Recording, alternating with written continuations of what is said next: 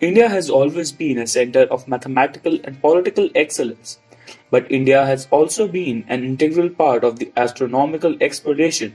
This comes from our roots of the interstellar knowledge during the ancient times. The Indian discoveries and knowledge was suppressed due to the dark Indian colonial past. You are watching Dusk Files, and in this episode, let's talk about the ancient Indian astronomy.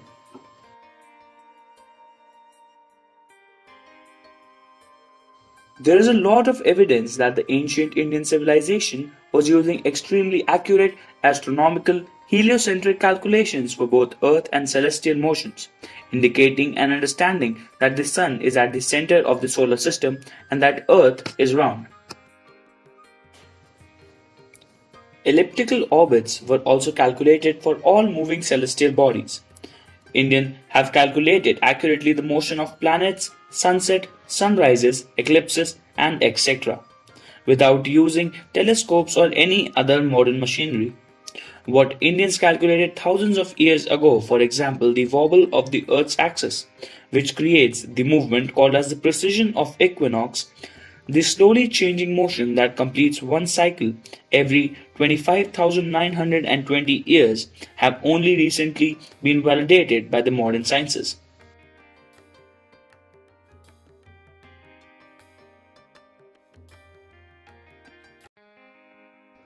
When we talk of gravity, Newton comes to our mind. But in the text Surya Siddhanta, dated around 400 AD, Bhaskaracharya described objects fall on Earth due to one force. The Earth, planets, constellations, Moon, and the Sun are held in orbit because of that one force. Bhaskaracharya stated that much of the sky, as the Sun's rays illume on all sides, is called the orbit of the sky. Otherwise, the sky is beyond limits and it is impossible to state its measure.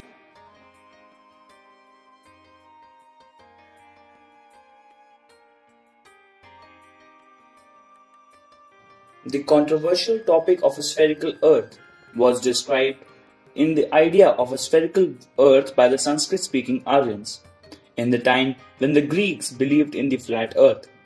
The existence of rather advanced concepts like the spherical earth and the cause of seasons were quite clear in the Vedic literature.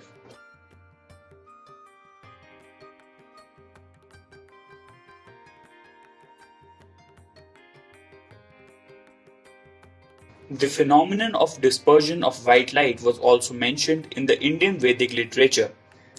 The 7 horses which draw the chariot of Surya in the Rig Veda symbolizes the 7 colors of light.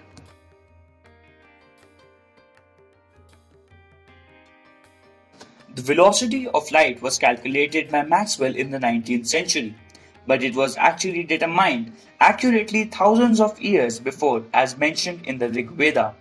It was further elaborated by Sayana in the 14th century AD in his commentaries on the Rig Veda. The Rig Veda is one of the oldest Indian texts and one of the oldest surviving in the world. Sayana, a Vedic scholar and the Prime Minister in the court of Bukhavan of Vijayanagar Empire in the Karnataka of South India. In his commentaries, he said, "It is remembered that the sun transfers 2,202 yojanas in half a nimisha."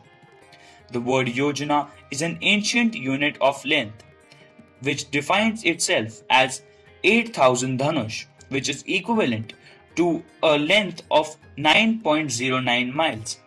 A nimisha is an ancient unit of time, which is equal to the fraction 16 by 75.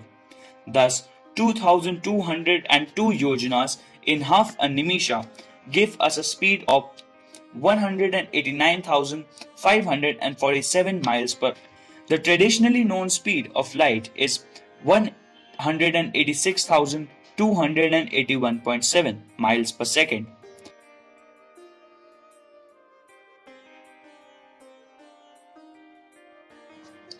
The Indians of the 5th century AD calculated the age of Earth as 4.3 billion years. This culture gave us the number 0. The numerals that we use. The so-called Arabics have their roots in India, as do trigonometry, calculus, and astronomical calculations. Indians have a view that says that the universe is not only billions but trillions of years in age, and that we are eternal beings who are simply visiting the material world to have the experience of being here.